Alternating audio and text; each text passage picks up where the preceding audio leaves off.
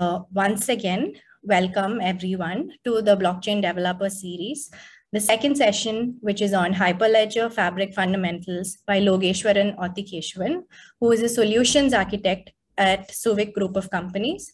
Prior to taking up the solutions architect role, Logeswaran held various roles in the outsourcing and analytics division.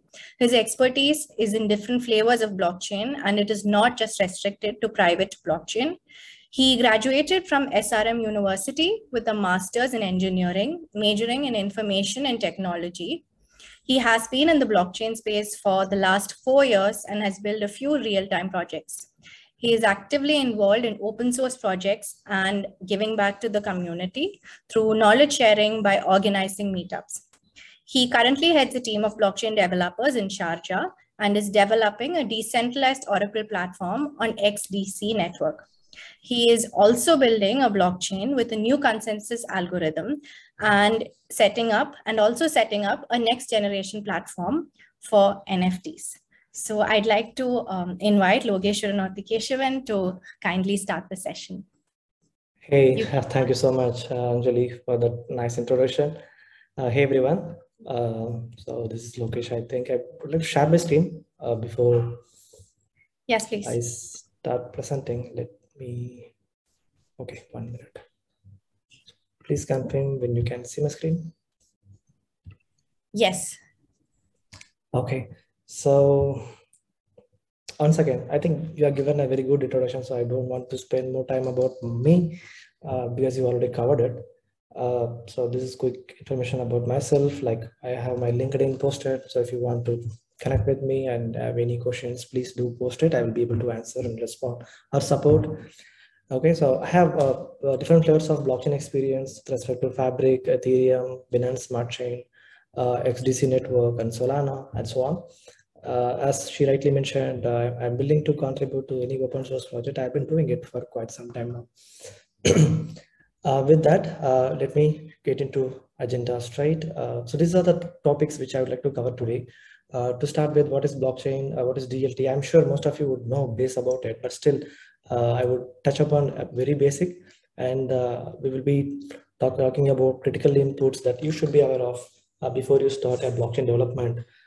Then types of blockchain, introduction to the private blockchain, and why Hyperledger Fabric and at its overview. Finally, I will be sharing you a demo code walkthrough. It's kind of a template, you know, when you want to set up a Hyperledger Fabric, you can use this template quickly and spin up the blockchain very quickly. Okay, and finally, we'll have a Q&A. If you have any Q&A on the fly, please do post it in the Q&A section. And every 15 minutes, we will respond to your Q&A accordingly. I hope that sounds clear, and I would start. Okay, so before we touch upon blockchain, let's talk about this quick example, right? Supply chain management. Every one of you would know a basic about it, right? Because at any point in time, we are touching this supply chain management in our life, right? Be in a consumer or be in a distribution owner, or be in a manufacturing owner, or be in a supplier, etc. But at the end of the day, when you see this closely, the supply chain management as a traditional system, right? Every one of the stakeholders here, supplier is a stakeholder, manufacturer is a stakeholder, distribution center is a stakeholder, and so on. Every stakeholder except the consumer will have their separate applications, right? To manage their inventory, to manage their purchase orders, to manage their purchase pro forma invoice, and so on. But if you look at very closely, as a consumer, you may not know what happens in this supply chain, in the chain of life cycle, right? How the product is being moved from raw material till the customer center, right? You may not know whether your product is genuine unless or until they all have a common inventory, right? So that's a major problem in current supply chain management system. Let's see how we can tackle this in blockchain. Okay, so that we all understand when I'm talking about blockchain and its use and its benefits, you would be able to map it very easily. If you look at it, we have same stakeholders like logistics, manufacturer, supplier, and then raw material supplier, and so on. But all these stakeholders will be in a common network, like a blockchain network. Everyone will have the node set up, and they will be able to share the details, right? For example, let's say a supplier is getting raw material from raw material supply industry, they will be having the inventory like 1 ton of raw material I've received. Whereas as soon as supplier is supplying this raw material to manufacturer, he will add this transaction in the blockchain. As soon as manufacturing, let's say laptop, let's assume the laptop is a product here. So he will manufacture, let's say 100,000 laptops, right? He will have that in inventory, in the record. Similarly, if manufacturer is going to send this, let's part of laptops to a distribution center, you will again add this transaction to the record, which means every transaction is getting added to the block, right? At the end of the day, when you purchase the laptop as a consumer, when you scan this QR code, you should be able to know the origin of this product, from where it is getting delivered, from where it is being manufactured. So what are the raw material has been added? What is the configuration of the laptop, and from where they have procured this Intel board, etc., etc. Which means all in one, you should be able to gather the information in the blockchain. That is how it is disrupting the supply chain. I mean to say the blockchain, right? So let's see why and who created Bitcoin. We all know, right? I mean, if you are into blockchain, I'm sure you would have heard the name called Satoshi Nakamoto, right? I mean, it's like a pseudonym. We still do not know whether it's a person, whether it is a group of people, whether it is an enterprise, anything. But still, the pseudonym is Satoshi Nakamoto. He just built this peer-to-peer electronic cash system way back in 2008. And you all know, right? I mean, there is a disappointment during that 2008 period. The group realized that there is a need for peer-to-peer exchange instead of relying on a banking system. That is how the Bitcoin white paper are formed, and they have launched it in 2009. In 2009, January 1st, very first transaction has been transacted, like Bitcoin transaction.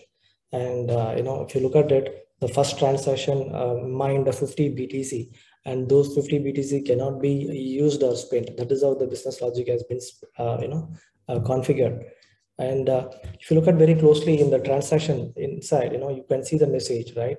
Like Chancellor on brink of second bailout for banks, which shows the disappointment from the origin, the creator of Bitcoin.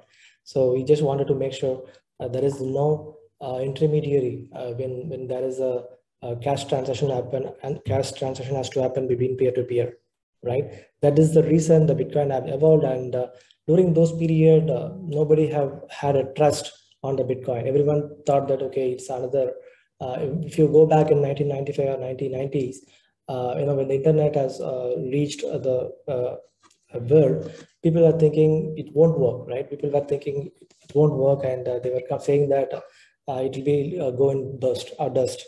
Similarly, when Bitcoin evolved in 2008, people were raising a lot of, they were raising their eyebrows. They were saying it won't work, digital currency, and so on. But now you can see the history, right? Bitcoin have transformed like anything from 2007 to 2008. There have been R&D, and 2009, the first transaction, 2010, FATF issues the warning about digital currency to the world, and then Bitcoin reaches the parity with US dollar in 2011, and so on, so. And you know the history now. So where do we stand with respect to Bitcoin? But why I keep stressing about Bitcoin instead of blockchain, right? I'm sure most of you would hear this, right? Bitcoin is equal to blockchain. I'm sure some of you, but it is not like that, right? So Bitcoin is a protocol, whereas the blockchain is a platform or technology or the system which is using the protocol of Bitcoin or the features of the Bitcoin protocol, right? That is how we have to define the blockchain. If you look at the blockchain, as abbreviation or definition, a blockchain is a decentralized, distributed, and public digital ledger, right? So every transaction which is happening in this blockchain cannot be altered, or I would say this cannot be hacked as well. We can say loudly when it comes to public blockchain ledger. The reason I'm stressing the public blockchain ledger, the moment we get into private blockchain ledger, I will be able to differentiate why public and why private, and what are the benefits in public and what are the benefits in private, and so on, right? So if you look at it, when someone wanted to make an update or make an edit into the transaction in the blockchain, he or she, I mean, the hackers has to make all the updates with respect to subsequent block, which is impractical, which cannot be done at any point in time. That's why blockchain technology is evolving like anything. If you closely watch about the blockchain hash, this is how every block will be linked together, right? So for example, the block one header will have the hash of previous block, and it will have a Merkle tree of all the transactions which are embedded into the block. Similarly, this block header, block hash will be tagged with another block, and so on, so on. Let's say if I want to, if I'm a hacker, I want to hack this specific block with my own set of data, obviously the hash value will be changed here, right? This hash value will be changed here, which will not be matched up with block 3, which means entire blockchain will be broken. So that's how the blockchain has been configured, and the Merkle tree has been introduced in the hashing mechanism. What is Merkle tree? If you look at this, every transactions will be hashed in blockchain, right? Every transaction will be securely digitally signed, cryptographically encrypted.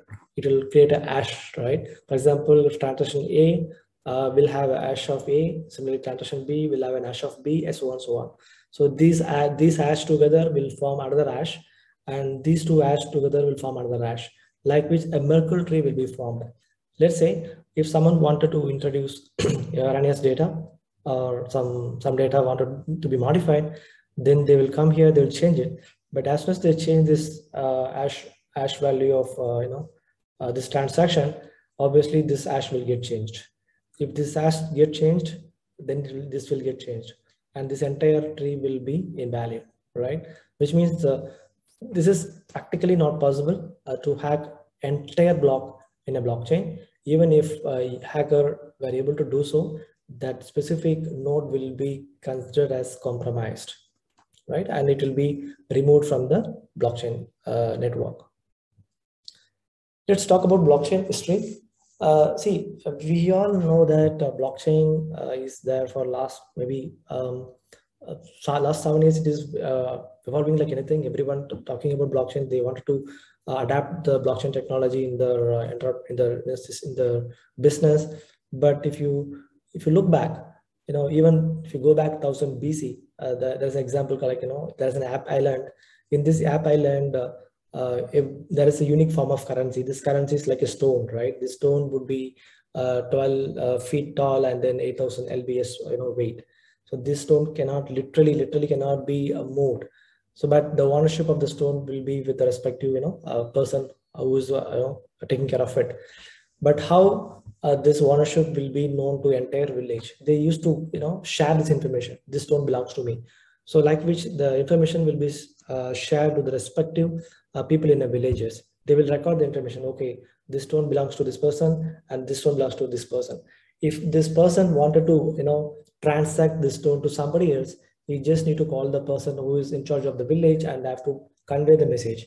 I want to transfer the ownership of this stone to this person. So as soon as it does, they will be distributed, or it is message will be cascaded to entire village saying that this stone belongs to now person B. So if you look at this closely, this specific concept, this is how the blockchain works, right?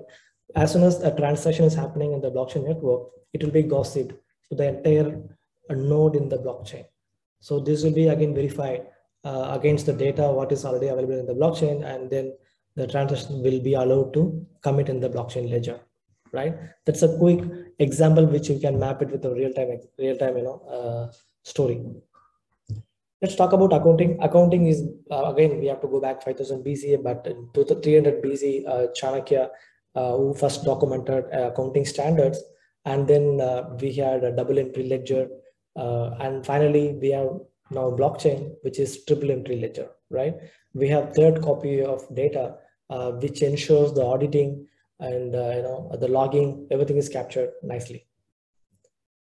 Let's talk about the benefits of blockchain. Blockchain is publicly verifiable. Of course, since we are going to talk about private blockchain, this benefit is mostly belongs to public blockchain. It's publicly verifiable and more secure. Like as I mentioned earlier, every transaction in the blockchain is securely encrypted, right? Digitally signed, and encrypted, and it is very secure.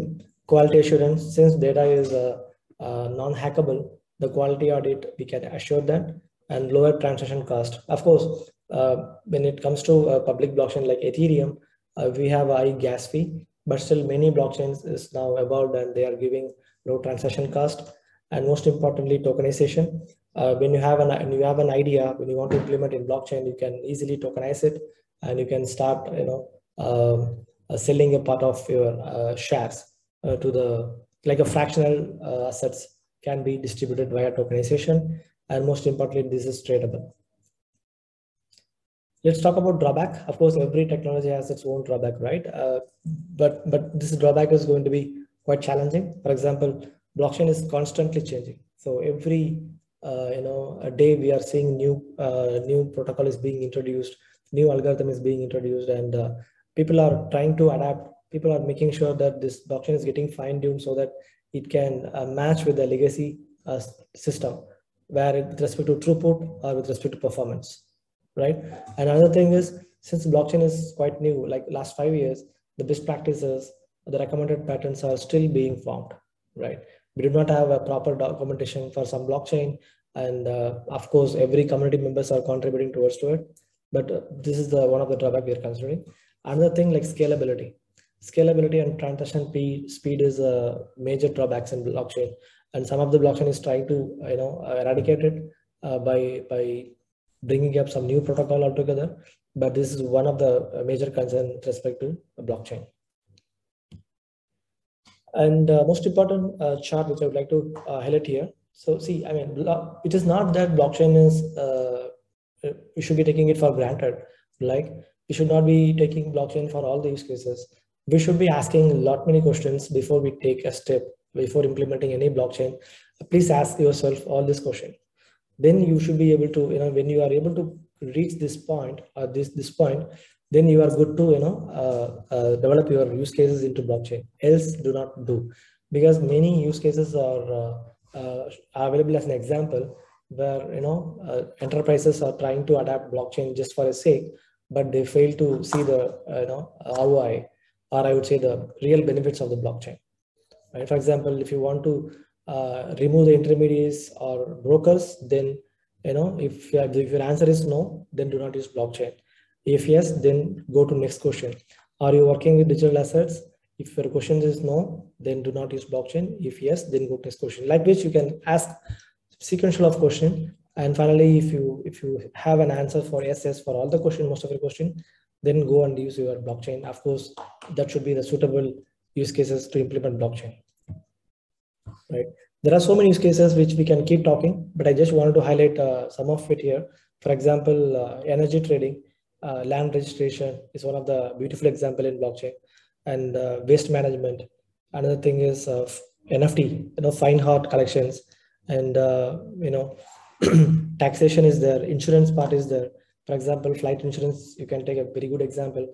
Let's say if a flight is delayed for some time, then insurance will be automatically debited to your account. If not, it is void. Similarly, the music industry is implementing blockchain like anything. For example, if you wanted to buy a music album, you can listen part of it, and if you like it, then buy it. Else, you don't need to buy it. So to listen that part of music, you'll have to pay a small penny, right? Small token. So like which we can, we have so many use cases which is being disrupted by blockchain technology, right? Let's talk about diamonds. So diamond, like an origin of diamonds, from where it has been cut and how it has been transmitted, and who is the distributor, who is the seller, so on and so on. So you will be having a complete chain of custody, right? So we can keep talking. Another best example I can quote as fishing, like tuna fish. That's one of the best example which is available in Hyperledger Fabric itself. How tuna fish is being taken from the sea and then right to the table, how it is being transferred, how it is being transmitted, how it is being transported. Everything is getting captured via using IoT as well. Of course, IoT is part of blockchain as well. Blockchain, because without IoT, if you are going to introduce any data aggregation use cases, it won't work, right? That's another piece which I want to highlight here. Types of blockchain. If you look at closely, we have 3 types majorly. public blockchain, private blockchain, and consortium. Public blockchain, as we all know, we have so many examples like Ethereum, we have Solana, we have XDC Network, we have so many use cases, so many blockchains available as the public, which means anyone, even you can go and participate in the network, right? You can, if you have a wallet which is compatible with the respective blockchain, you can install it in the Chrome browser, or you can install it in your mobile app, and then you can start transacting, right? Anyone can communicate, anyone can participate in reading or writing or auditing the blockchain, which is open to anyone. But only thing is, it will have a valid information. It won't have any personally identifiable information, PII data. It will have only valid information like anonymous data. You can see what data has been transmitted from one wallet to other wallet. That's it. But still, you can view entire blockchain data. That's public blockchain. Private blockchain, that's what we are going to see. It's private property. Of course, a group of organization can set up the private blockchain so that they can do all those kind of transactions within themselves. And here there will be one person who will be in charge of it, right? There will be a super org. He will be taking care of entire thing, like approving the chain code, or committing the chain code, etc. Like adding another organization in the network and so on. Here, only the respective authorized person will be able to do auditing and so on in private blockchain, right? Again, known identity person will be able to do the transaction, not the unknown group. That's a private blockchain. Consortium blockchain is a bit different from private blockchain, but close to it. If you look at it, here, instead of one in charge, we will have more than one in charge. For example, group of bank. Let's say, at RBL Bank or ICICI or HDFC or many other banks, let's say they all form a consortium and they want to form a big network, right? Here, each bank will have some kind of authorization and they will make sure to do certain access level control, right? That's how the consortium comes into picture. If you look at this very closely, this chart will give you a quick example. In public blockchain, anyone can run a full node, but in private blockchain, not anyone can do, everyone cannot do, right?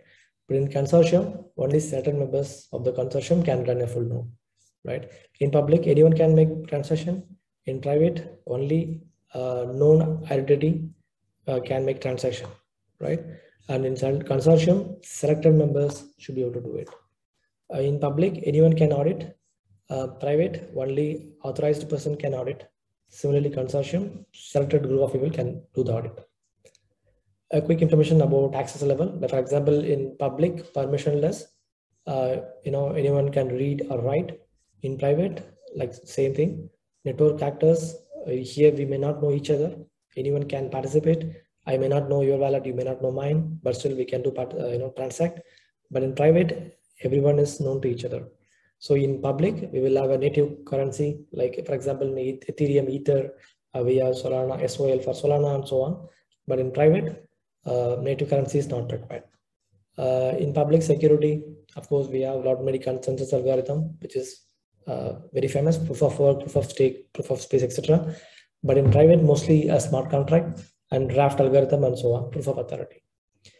Speed, public blockchain very slow, but in private blockchain, we can increase the performance based on the infra, right? Examples of public, Bitcoin, Ethereum, Monero, Zcash, etc. In private, we have R3, EWF, B3I, Hyperledger Fabric, and so on. Let's talk about quickly private blockchain, and then we'll jump on to actual Hyperledger Fabric. So permission blockchain provides a way to securely interact, between group of entity. If you look at these two, picture, it shows that a coordinated attack leading to victory, right? Everyone, if they are attacking at the same time, they can win this. But in uncoordinated attack, for example, if these red people are attacking the fort, but other are not, like they are traitor, it may lead to defeat, right? This is what we call it as Byzantine fault tolerance algorithm, right?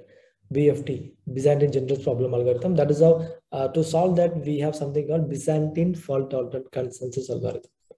Right? In Hyperledger Fabric, we mostly use PBFT, right? PBFT. We'll see this. We will see that in shortly.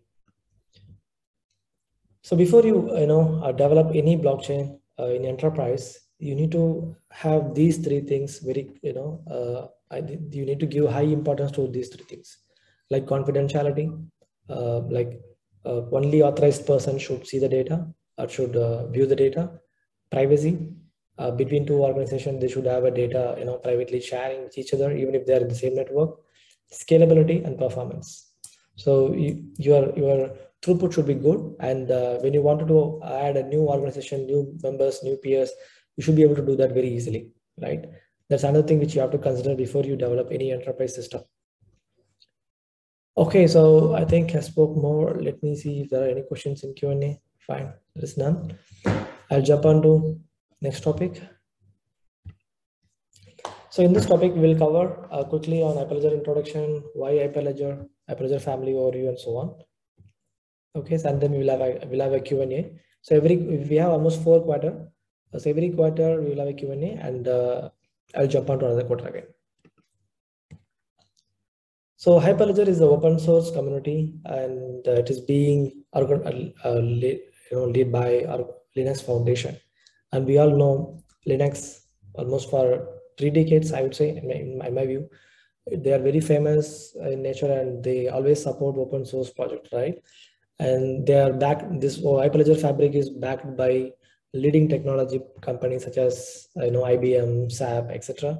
And Fabric has very big community worldwide.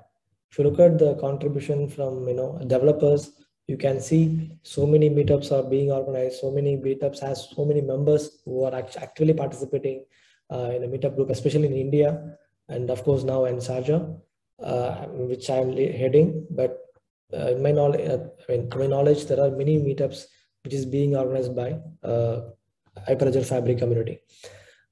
This one is modular in design. For example, if you want to write your own consensus algorithm, if you want to plug it here, yes, you can do that.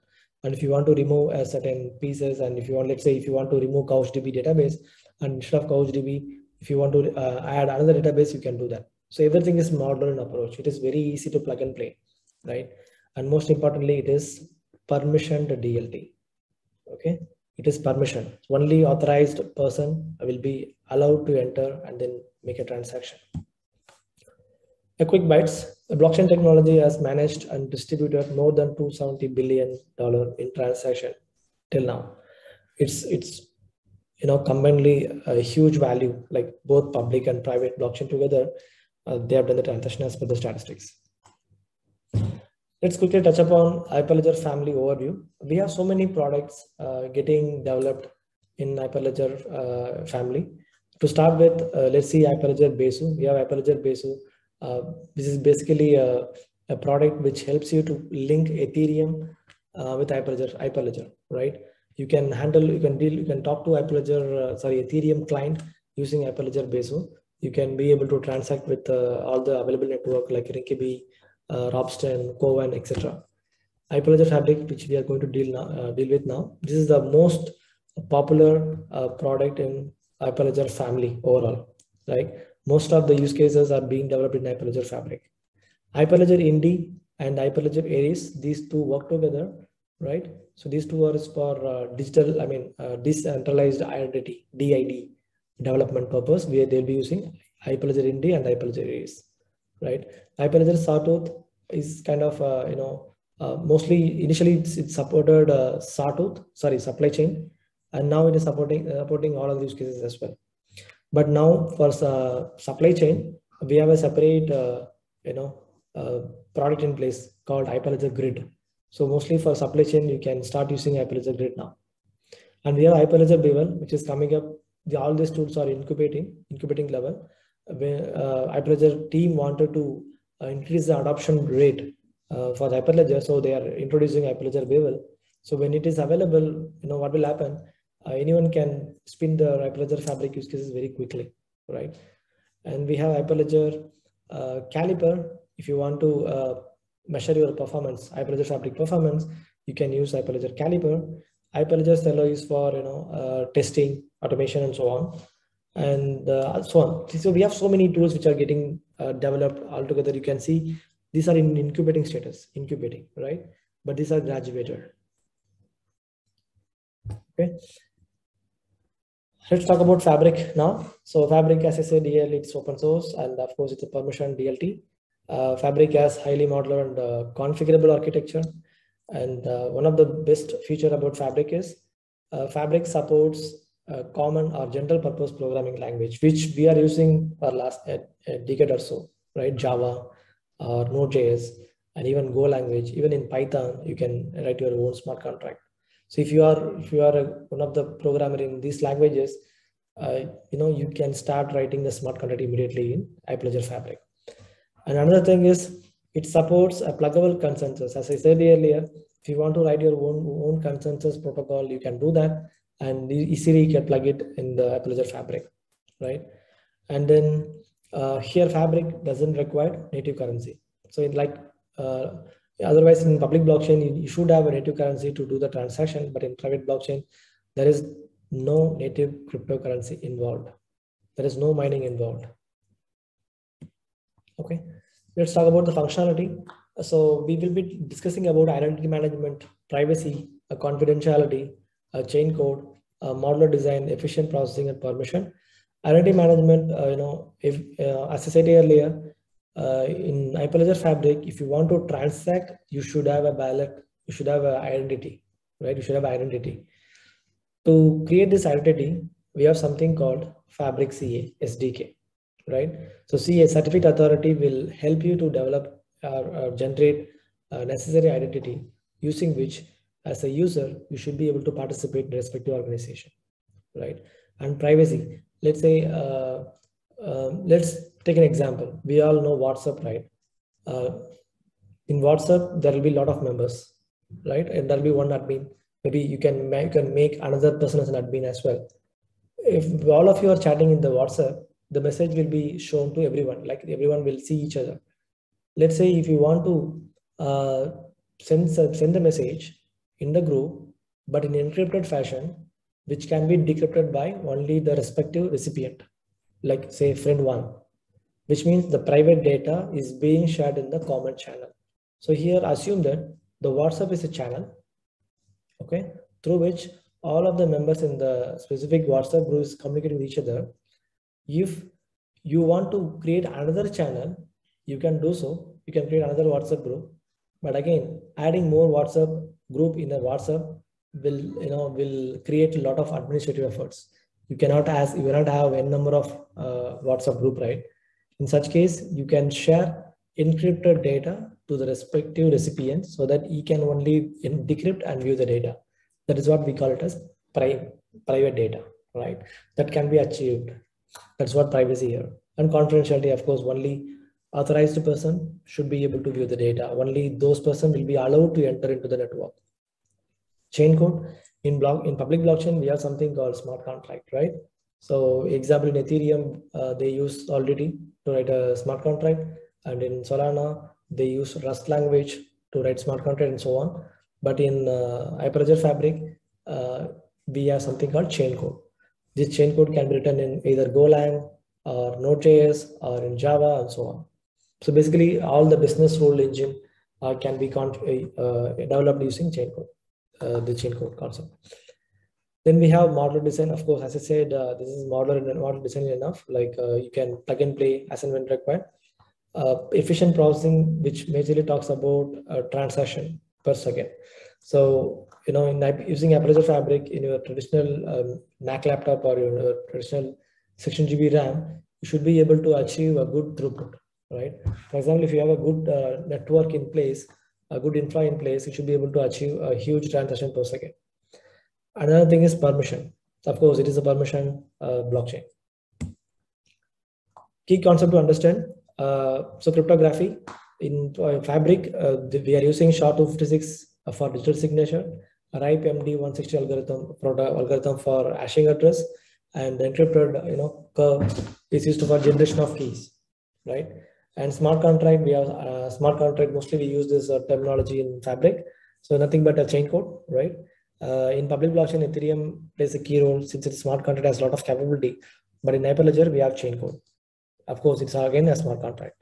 So in private blockchain, we have transaction. So transaction as soon as submitted by the client, it goes to unconfirmed transaction or transaction pool, right? The transaction is stored in the block in chronological order and so on. So in the block, every transaction is ordered in a chronological way, right? And then finally the blocks will be generated.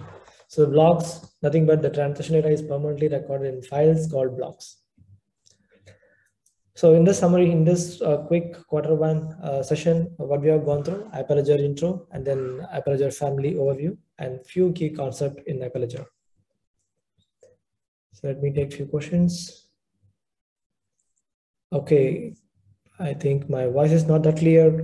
Can you hear me now? Yes, no?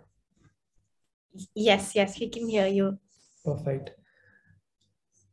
Okay, someone is asking guided path to be a blockchain developer. So there are two things. If you want to be a blockchain developer, you first ask, or do you want to develop, do you want to be a part of public blockchain, or do you want to be part of private blockchain? If you want to be a public blockchain developer, there are not many, documentations are available in the platform. For example, let's say you want to be Ethereum developer, I would recommend you to start learning Solidity, right?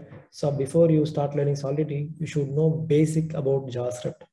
So start with the JavaScript first, and then slightly touch upon HTML Bootstrap, because you cannot always go and tell them, you are a Solidity developer. Go as a full stack developer, tell them I know Java, I know Solidity, and I know JavaScript. I can write an API so that I can bring the data from smart contract. I can push the data to the smart contract and so on.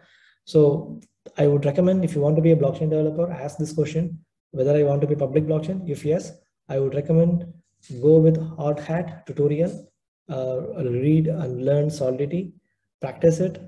Maybe you can check Solidity by example.com or learnweb3.com. There are so many nice tutorials. There are so many nice, repository available in place. So check it out. But of course, being in blockchain field is very simple. I would say the learning curve is a bit steep, but if you have a continuous practice, and if you keep practicing, I'm sure you can rock it. We just have one more. Yeah. We have one more question on the chat. I'll just read it out. How is gas and gas price managed in private network? Who validates the transaction, and is there incentive for the validator? Perfect. So in private blockchain, there is no gas involved, first thing.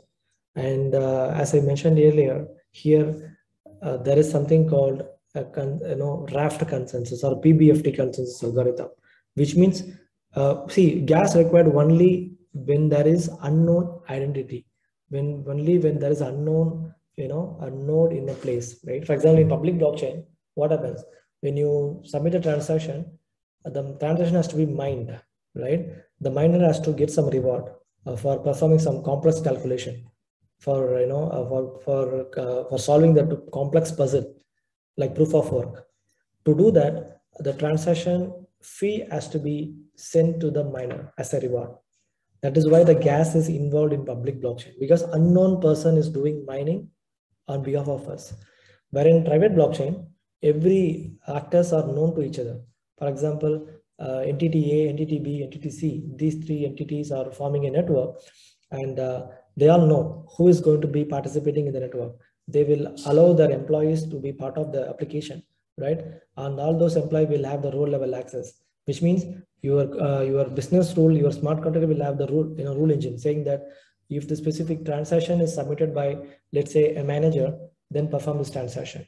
Like there will be endorsement policy. There are lot many rules, but everything will take care of the transaction mining and then transaction, approving and then adding into the block. Any other questions?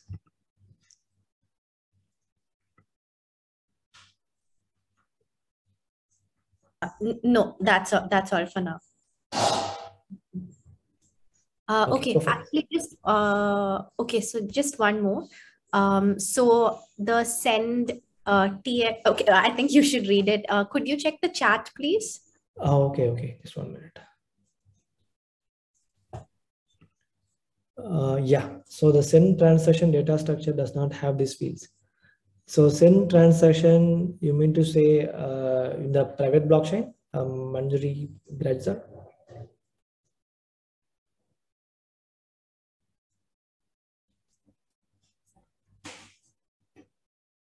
Okay, so let him come back.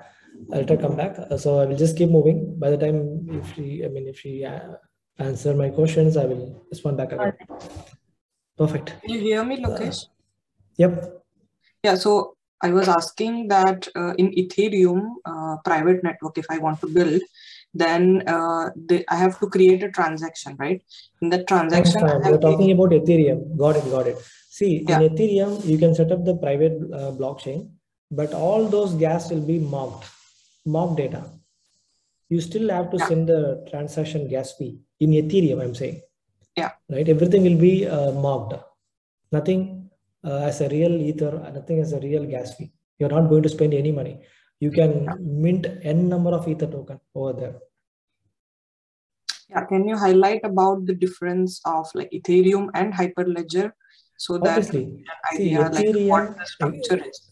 Absolutely. See, in Ethereum, let's say, if you take Ethereum as an example, there are two things.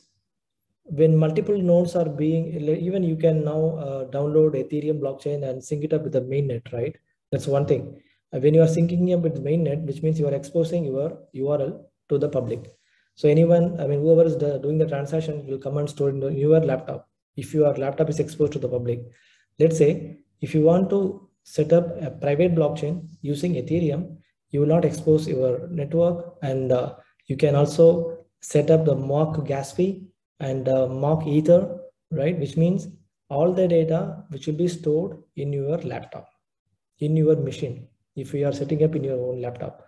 Or let's say if you are going to set up this in AWS or in Google GCP or Azure, respective server will host the data, right? You will have a complete control on your data.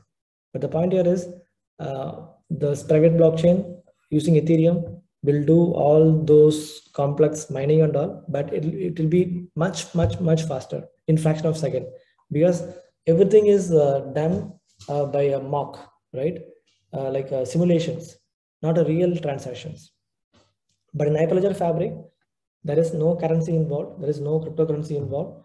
Only thing is there will be lot many components will be interacting with each other. For example, orderers, there will be peers, there will be organization, there will be peers, and there will be CAs, there will be CouchDB, and so on and so. So these components will work together. It will make sure as soon as the transaction is received by the client, it will check whether the transaction is properly, sent by authorized person, whether this transaction is valid, whether the identity is valid, and so on. And then I will just explain this while I go through this presentation, because I have a transaction flow in my presentation.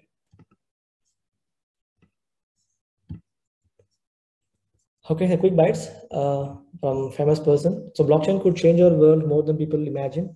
Like Bitcoin, however, could be a bubble, right? The famous word. This might inspire you. Let's talk about shared ledger and privacy, consensus, and smart contract in Hyperledger Fabric. So in Ledger, we have something called, two things like world state and then transaction log. World state is nothing but it's a component. Basically, all your queries, all your transaction will happen in this ledger, in this world state. Whereas transaction log components record all the transactions which are resulted in current value of the world state. For example, the moment you submit the transaction, it gets stored in the transaction log, but the data gets stored in the world state, right? All your real time, all your current value. For example, if you want to read what is the current balance of this wallet, the current balance will be read from world state, right? But the transaction will be in the transaction log. You need to understand these differences. And we have something called smart contract, which we have already seen enough, chain code. In privacy, privacy can be attained using channels. But more channels, if you set up in your network, it will have over administrative work. So try to avoid more channels adding into the network. Instead of that, start using private data, right? And consensus, we have practical Byzantine fault tolerance consensus algorithm being used here. And if you want to change your own algorithm, you are welcome to do so. Quick bites, almost 15.9 billion worldwide spending on blockchain solution is expected to grow from 1.5 billion to an estimated of 15.5 billion. So in 2023, we expected 15.5 billion spending will be on blockchain technology.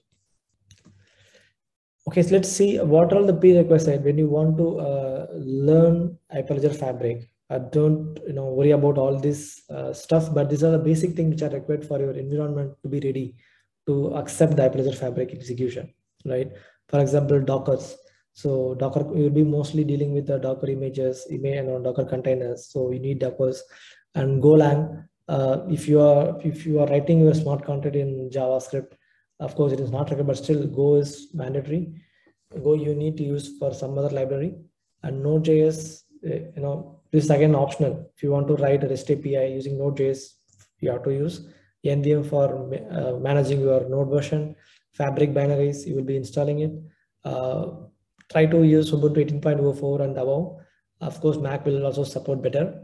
Windows, mostly you will end up facing some issues because it is not that friendly compared to Ubuntu or Mac. We have Python, so some of the libraries will expect Python 2.7 to be installed. So make sure you have Python 2.7. And we have Git, of course, you need to do some Git clone, zip and unzip for tar file unzipping and zipping. Try to use your preferable text editor. So I would go with Visual Studio Code, but anything is fine. And Nginx is Mongo, Nginx and Mongo, it is optional. Of course, if you want to have off-chain data in your own database, prefer go with the Couchbase as well. So these are the basic prerequisites which are required to start your Hyperledger Fabric journey. Okay, so here you will see quick architecture, how a transaction is being submitted, how it is getting flown, and so on. If you look at it, Hyperledger application will be submitting the proposal, right? So through which any authorized user will be submitting a transaction. It then this transaction goes to endorsing peer. Endorsing peer will get the proposal, and then it will execute the chain code like simulation. It will not write any data. It will not modify any data. It will just simulate the transaction and get back you read write set. This is how the result will be like that. Once you receive it, if you see the send proposal, send response back to application will submit the transaction back to ordering node. So there will be something called orderer node, which you will see it shortly. So orderer node, something like a supervisor, right? It will manage all the incoming transaction and to whom it has to be transferred as soon as the endorsing is done, and so on. So orderer peer will then send the transaction to committing peer, right? Committing peer finally will write the data into the ledger. So there will be something called anchor peer as well, right? Every org will have anchor peer and committing peer. Anchor peer is nothing but, so for example, let's say you have in AWS, you have 3 machines, 3 EC2 instance, right? One instance will have one org. Second will have second org, third will have third org. So each org will have respective anchor peer and endorsing peer. Anchor peer is the one will communicate with each other machine. Let's say EC2, one will talk to EC2 through anchor peer, like gossiping the protocol, gossiping the transaction to each other. And then anchor peer will hand over the transaction to committing peer and so on. So this is the overall flow which will be executing whenever the transaction is submitted by the client application. If you look at the transaction flow, client initiate the transaction, endorsing peers verify signature and execute the transaction. This is where the validity, or I would say identity, will be verified. Then proposal responses are inspected. Client assembles the endorsement into transaction. Then transaction is validated and committed. Finally, ledger is updated. These are the binary files which you must know most of the files you will be using, like config, transaction, and cryptogen. These two will be mostly used as a beginner. I mean, everyone will have to use it because we have to first generate the crypto files, and then we have to generate the Genesis block and so on. So these two files will help you to do that. And we have config translator to read the file. Let's say if you want to add a new peer in the future into your network, you need to read your Genesis block, and then append the new peer and so on.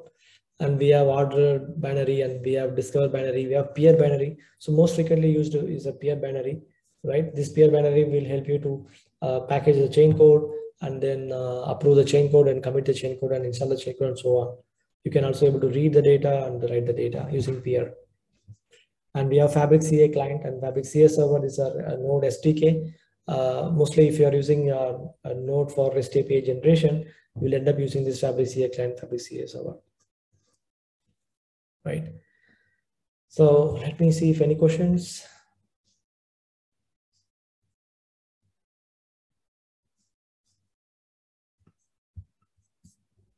Okay, there is none. Thank you. Let me move on.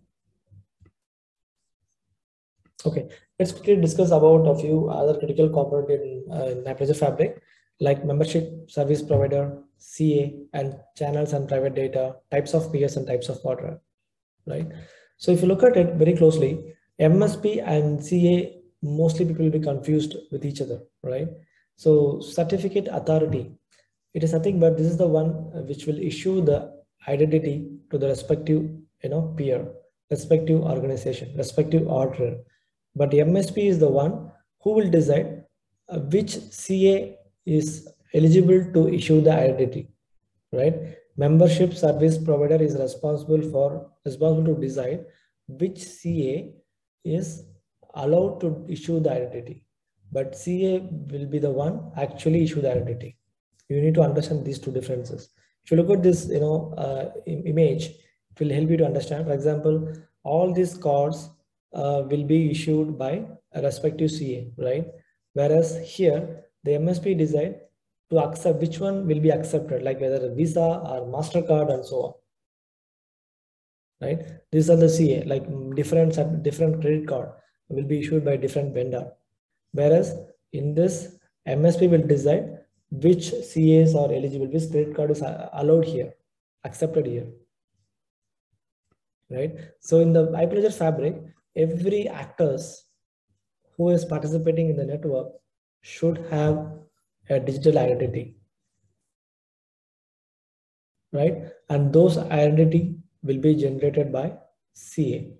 In Hyperledger Fabric, we have something called Fabric CA, client, which will help you to generate this respective identity.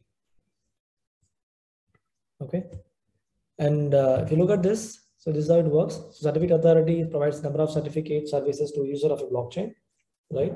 And we have transaction certificate authority, we have enrollment certificate authority, we have TLS certificate authority. So for each of it, respective crypto files, will be generated. Respective identity file will be generated.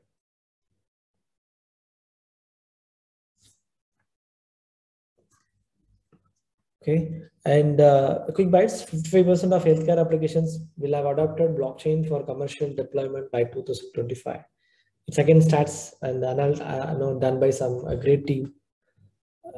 We have so many healthcare application also, getting developed, getting built in Hyperledger Fabric, of course, because the medical data is more sensitive, right? More sensitive, we cannot share to everyone. So Hyperledger Fabric is one of the best platform through which healthcare industries are getting disrupted. Let's talk about channel. As I mentioned earlier, channel is used to communicate between two or more parties in the network, right?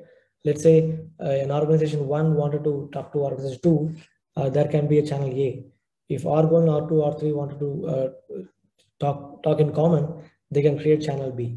They can create a number of channels, but when we have more number of channels, then managing this, all the channel will be administrative overhead. That is where the private data will come into picture. So try to restrict the channel, limit. Try to have a limit with the channels creation. Instead of that, use private data as much possible.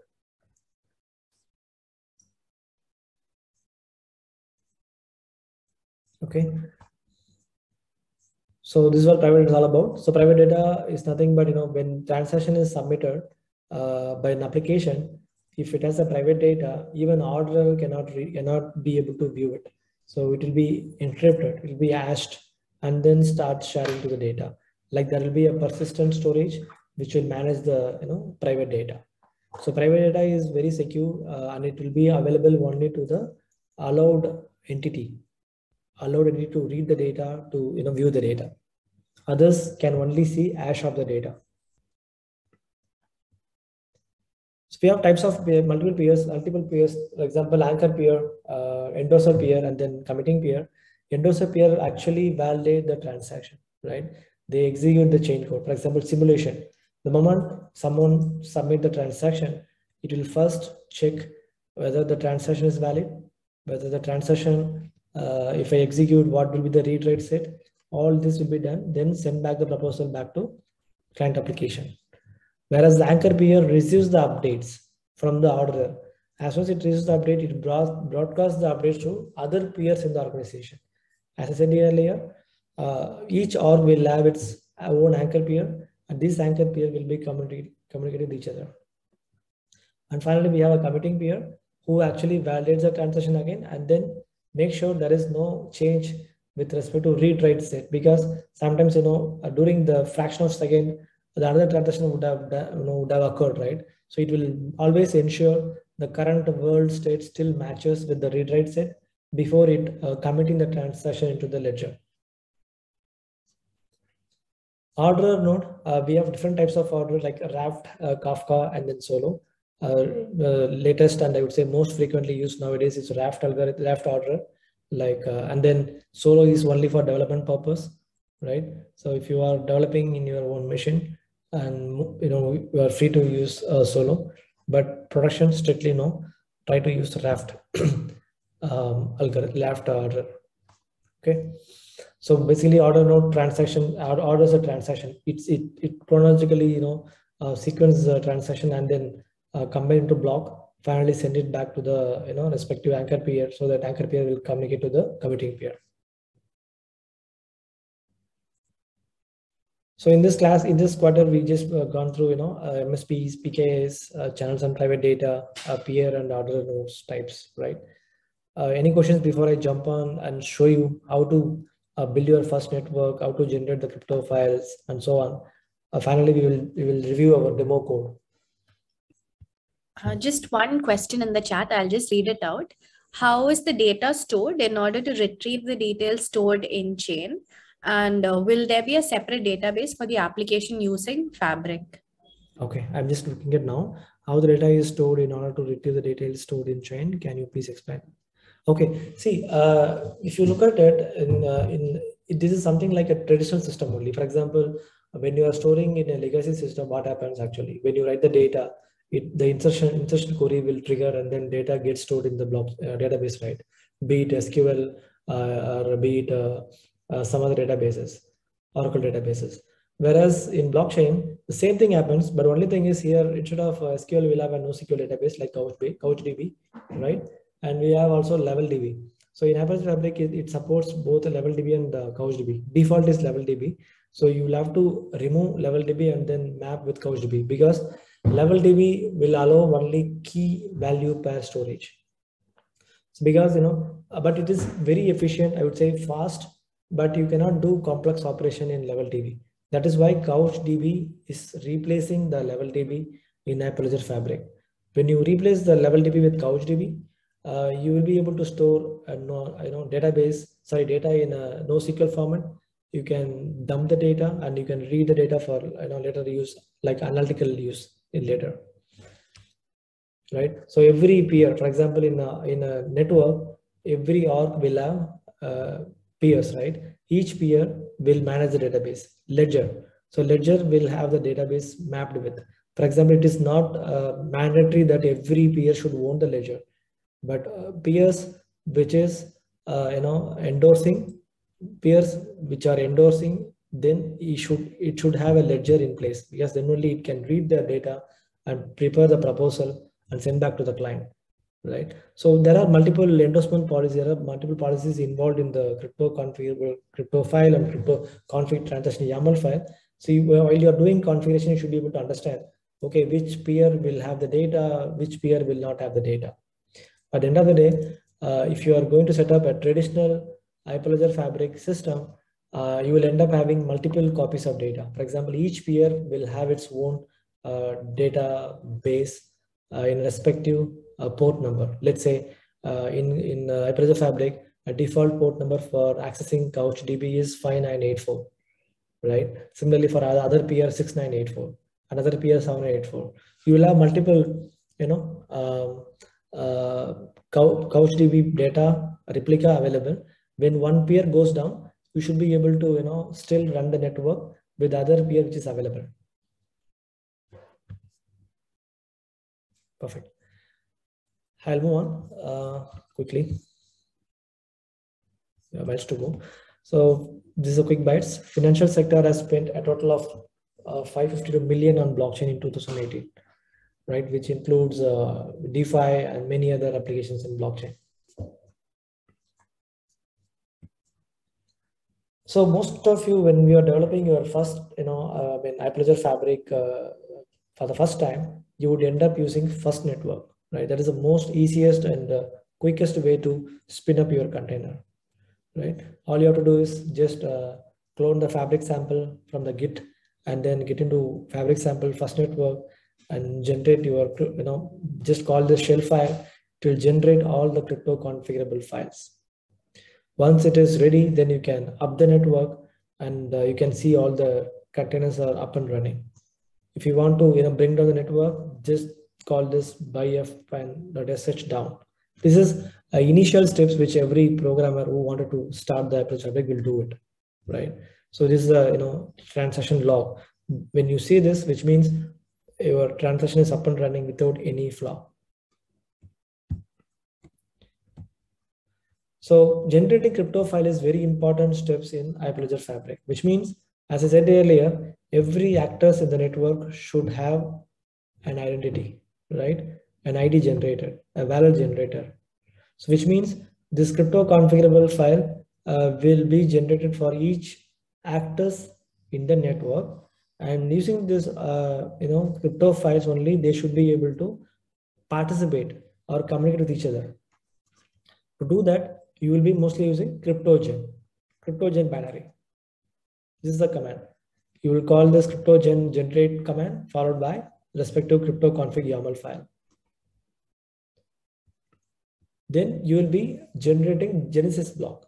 To do Genesis block will actually look for config transaction YAML file. So this YAML file will have a complete information about each actors in the network. What is the identity or what is the crypto file for the respective actors? What is the capability of each actors? Who will do the endorsement policy? What is the endorsement policy between these two organizations? Who is authorized to approve it? And then what is the capability of the channel? Who all belongs to the channel? Everything. It's kind of a complete information about a network will be given in config transaction.yaml file. So when the time you generate the Genesis block, the Genesis block should have all this information, so that in the future, if a new node has to be joined in the network, the node will be able to participate very easily by reading through all the information from the Genesis block. To do that, you'll have to call config transaction generated binary file. The command is here: config transaction generator followed by profile. This sample, multi-node, etc. will be in the config transaction YAML file. You'll have to pass the channel ID and finally the Genesis block name.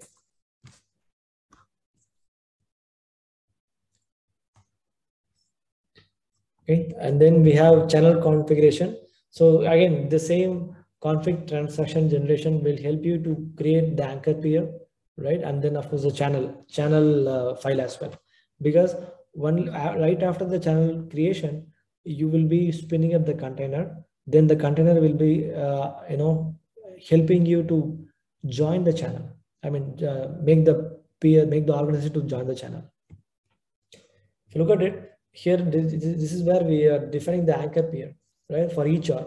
So every org should have its own anchor peer, so that it can broadcast the message to other anchor peer in the network.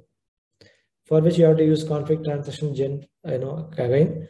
But here you'll have to mention the channel and then who is the anchor peer from org1 MSP anchor peer and so on, right? So MSP is very key element here. Once you are done with this, then you will be able to bootstrap the network. By bootstrapping, you will be mostly end up using Docker Compose file, which will have all the endpoints and then port number, how this is being binded to other port number and so on. What is the root volume? Everything will be displayed in Docker Compose YAML file. Then you will be creating the channel using peer command, peer binary file. As I mentioned earlier, peer binary will help you to do all the stuff like creating channel and then joining the channel. You have to join the channel because basically using this command, the respective organization will join the channel so that they can communicate in the channel. Then we have update anchors peer. This is basically to propagate the definition of the channel to all the anchor peers, saying that we have the channel created. Through this channel, you will be able to communicate. Then we have chain code flow. Chain code flow in latest version, we have a huge difference when compared to 1.4. In 1.4, you would have had only install and instantiate, whereas in 2. Version, we have packaging, and then we have installing, we have approving, finally we have committing. So we have 4 life cycle has to be followed: package, install, approve, and commit.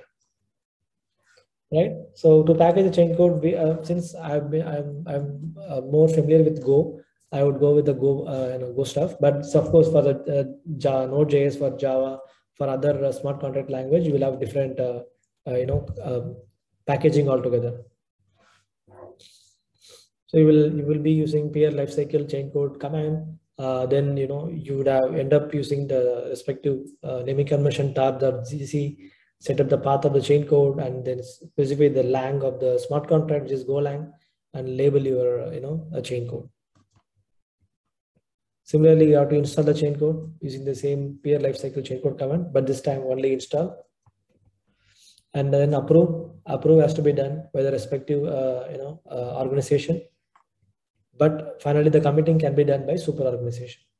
So when you do this entire life cycle, chain code life cycle, then your blockchain will be ready to listen to the event, to listen to the data, return or read, write or read.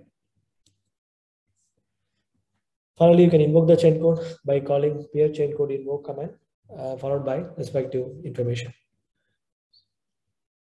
Okay, so I'll quickly go to the demo code chain walkthrough because we are running out of time now. Okay.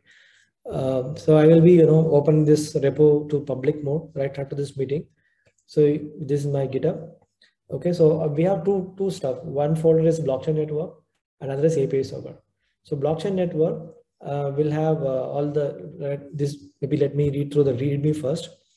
This is supply chain blockchain project. Okay, so it has 2 repository, blockchain and API server.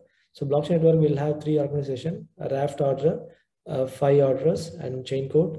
We have written shell script to start the container, shell script to package and install, shell script to approve, shell script to commit. Right? If you are downloading this repo, just follow the step. You have to just do the git clone. After which you can just change the access level for this prerequisite. As I mentioned earlier, this prerequisite will help you to install all the necessary programming or component. For example, NVM, Node.js, and then MongoDB, whatever, everything will be installed, Docker, everything, right? Once you do this, then go back and call this command, which will help you to fetch all the fabric sample, because you need the image of the fabric, right? So you have to download this, you have to call this command, which will download all the necessary images. Right after that, you have to install NVM 10.24.1 to have a compatibility with the Fabric CA Node SDK. So we have, we have to just start the order, start the container. Once the order is executed, running fine, then you will be able to call the R1 container, just call the shell container, then R2 container, then R3 container. Once all the org, peer 1, peer 2, CouchDB, and then CAs are executing and running fine, then you have to call the chain code lifecycle, like package and install together for R1 and R2 and R3. Similarly, for R1, R2, R3, you have to approve the chain code, right? Finally, in R1 super R, you have to commit the chain code. Once you are go through this, once you are fine till this step, your blockchain will be up and running, and chain code would have been packaged, would have been installed, would have been approved, would have been committed. Now your blockchain is up and running. You should be able to call your API server by simply running npm start. Of course, you have to do npm install as well before npm start. Once you do that, you can see the Swagger documentation is available in localhost 8080 API docs. right? If you want to clean up your containers, just call this command again, and you can start again from scratch. Let me quickly help you to understand what it does. So far, we have seen so much information, right? Difficult to digest, but still, I'll quickly touch upon. This is the file which we spoke initially, right? Config, crypto config YAML file and crypto config transaction YAML file. If you look at it, we have 5 order network, order name, and order.supplychain.com. Okay, and the specs order 1, order 2, order 3, order 4, order etc. And it is the SANS says that either it can be called by localhost or 127.0.0.1. 5 orders, and peer org, you can see org1. I want to set up 2 peers. Similarly, org2, 2 peers, org3, 2 peers, right? And we have respective name, domain name. So the moment I have this file and generate using CryptoGen, the respective crypto files will be generated. Okay, in the crypto config file, you can go to order organization, you can see CA files, you can see MSP files, you can see order file, and so on. So everything will have respective certificate authority files, right? This is all about CryptoGen. Similarly, you can see for peer organization, it created org1, org3, CA, MSP, peer 3, LSC, etc. Right? And now you can go and check orders. Order will have respective channel artifacts. It will have a Docker Compose order file. Start container. As soon as you hit start container, it will actually call this command Docker Compose followed by Docker Compose order YAML file. So what it does, it take this file and invoke the respective container, right? So you'll have to understand the Docker Compose as well, how it works, and what is the use of these ports, why it is exposing this port number, and what is the volume it is mapping with. What is the network name? For example, supply chain is network name, right? So network name is important. And you have to see, if you want to be strong in Hyperledger Fabric, I would recommend to go through each and every parameter, what it does, what is the use of it, why they're using it, why they're enabling this TLS. TLS is nothing but secure socket layer. You all know SSL, right? Similarly, it is nothing but HTTPS in Hyperledger Fabric. We are enabling it. Similarly, root certificate, we are providing everything, right? This is all about orders.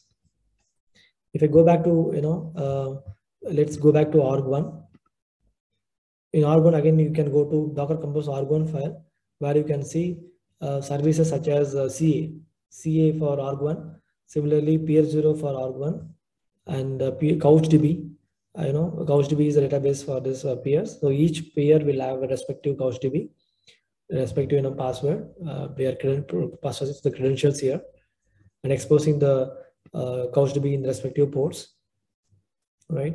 And we have CLI as well. When you want to do everything manually in the terminal, you can call this CLI or container and do the respective execution, right? And if you see the package installation chain code, it again calls this CLI script from create common package install. You can go to create CLI script, which actually calls all this, from all this shell scripting.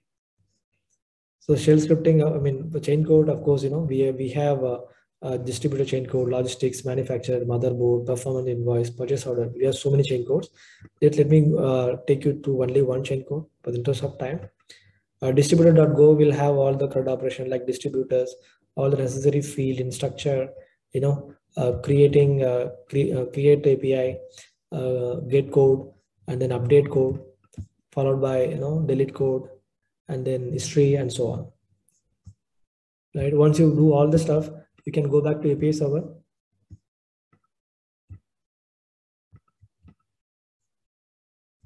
And you can simply do npm install. After that, just run npm start. It will first invoke server.js. Server.js will call respective routing, participant API, asset API, transaction, and user management, followed by the Swagger. The Swagger will be taken from here, right? Swagger.json. This will have all the respective API fields. And app folder will help you to enroll the admin. It will invoke the respective chain code. It will help you to query the chain code. It will help you to register the user, respective organization. Whereas util folder will help you to build a CCP. CCP is nothing but connection profile. So as soon as your blockchain is up and running and ready, you need to expose all the information about the blockchain to the REST API, right? That is why CCP comes into picture. So CCP can be configured like this, like network config.json. You can see it here, like supply chain, that is network name, followed by list of orders available, list of peers available, who is endorsing peer, whether these peers can query the chain code, etc. You can give all the information. The moment you provide all the information, then the respective fabric gateway will be able to read the data, will be able to communicate with the respective blockchain.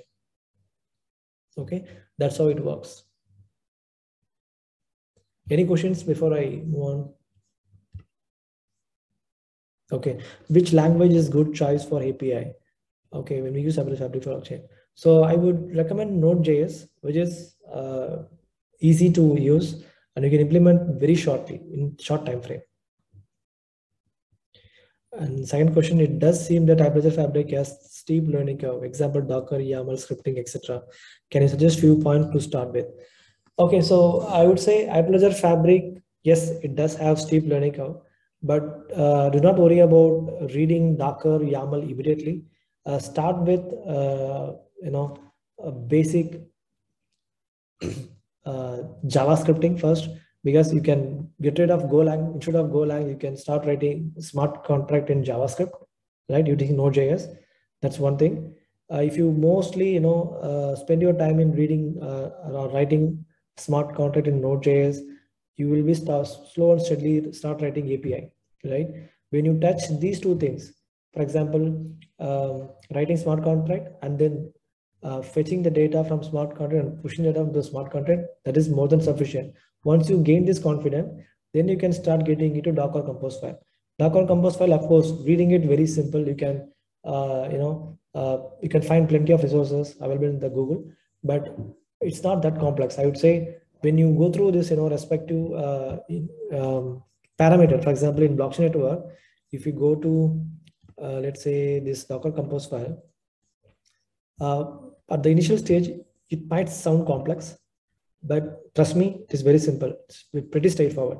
Just copy this and search for it, and they will give you plenty of information about this parameter. Right? Then you will be able to understand. Or I would recommend try removing it and start running your network. I am sure you will face plenty of error. So I always prefer to store the information in the Google. For example, this is my. I used to document. We can start referring it like which, not that one, sorry. Your fabric.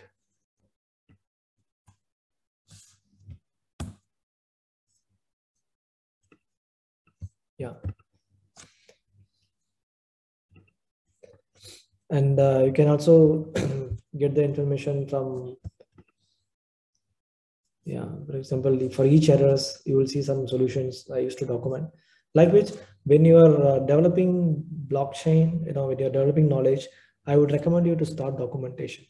So documentation is key to your success. Keep learning it, and when you are practicing it, I am sure you will face plenty of error. Feel proud about it, because without facing error, you will never learn, right? After you face the error, start documenting it, provide the solution, and start sharing the knowledge to others. When you start doing it, people will ask you plenty of questions. To answer it rightly, you'll have to again read through it, so which will actually enhance your knowledge, right? That is how you can gain more information in blockchain. So we also have Blockchain Team Lab, which is a not-for-profit. We have so many articles being shared by our community. You can also start contributing. There are plenty, you can keep reading it. There are something called Learn Web3. I find this one is very interesting. If you want to be a public blockchain developer, I would recommend this, learnweb3.io. It has 4 tracks, freshman track, sophomore track, junior track, senior track. So start one freshman track, then go to 2, 3, 4. By this time, you would be a strong developer in public blockchain, right? And we have something called DAP University, very good YouTube channel. We have Eat the Blocks. We have many blockchain gurus, who started developing who started putting together good information, good resources for the Web3 community.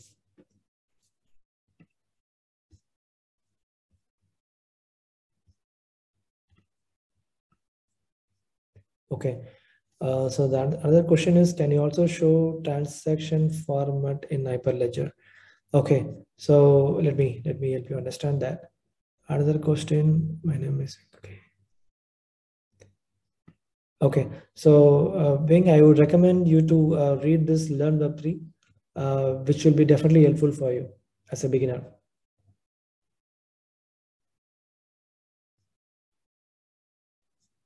Okay, in Q&A, no questions. Any other questions apart from the last one?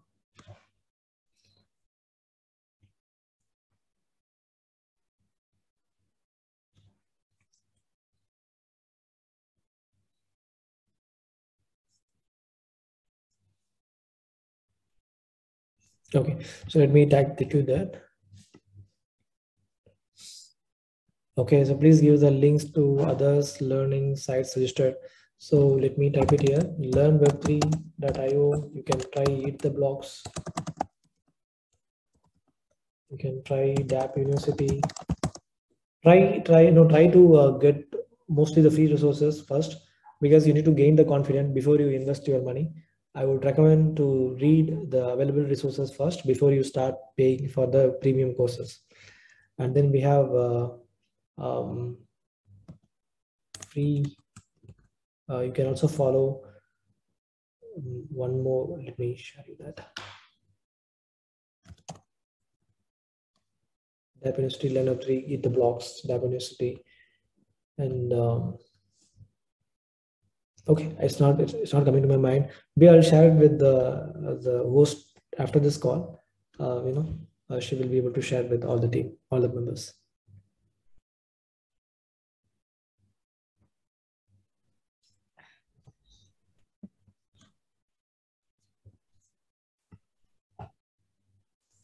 I think that brings us to the end of the program. Thank you so much, Logeswaran, for that very insightful session, right from explaining how the ledger came to be. So thank you, Logeswaran, and also thank you all of you who stayed and participated in this session. Resources relating to blockchain would be available in our Slack channel. We have a resources channel, and the link has already been shared on the chat. The recording will also be available on YouTube. So once again, thank you all. Do join us and follow us on social media, and thank you, Logeswaran. Yeah, thank you so much for having me. Thank you so much, everyone, for listening to me so patiently. And listening 1.5 hours is not that easy. Thank you once again. Thank you.